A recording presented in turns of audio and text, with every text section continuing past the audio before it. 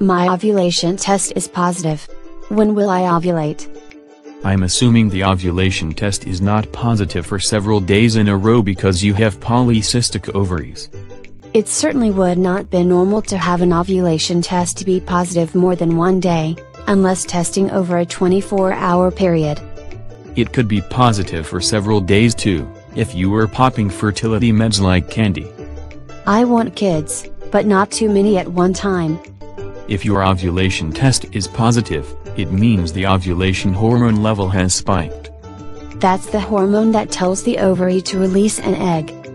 If the ovulation test shows positive, you'll ovulate in anywhere from 24 hours to 72 hours. The egg does not last 72 hours. If the ovulation test is positive today, you'll probably ovulate tomorrow or the day after. So start having sex today to fertilize it.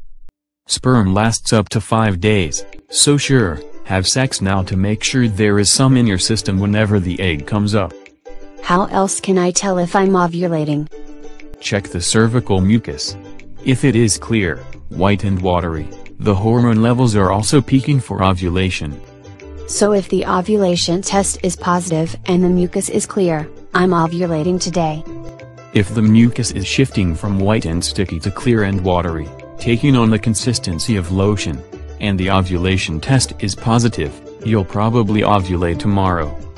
I wanted to use the ovulation test so that I did not have to use messier methods like cervical mucus. Now ovulation could be as soon as 12 hours after a positive ovulation test, since you may be checking halfway into the day that the hormone spike is occurring or as it is fading. That'd be clear if the ovulation test was fading the day after it was positive. But if you have a positive ovulation test, it is likely you'll ovulate tonight, tomorrow or the day after at the latest. Is 36 hours a good cutoff? Sure, especially if your basal body temperature spikes in the interim. The temperature spike occurs the day after you ovulate. Right, and that tells you that you've already ovulated. Pity the test is not as accurate as a on-off switch. Your body is analog, not digital, when it comes to hormones. The only certain on switch is a positive pregnancy test for sane parenthood is on. I have to have sex while ovulating first.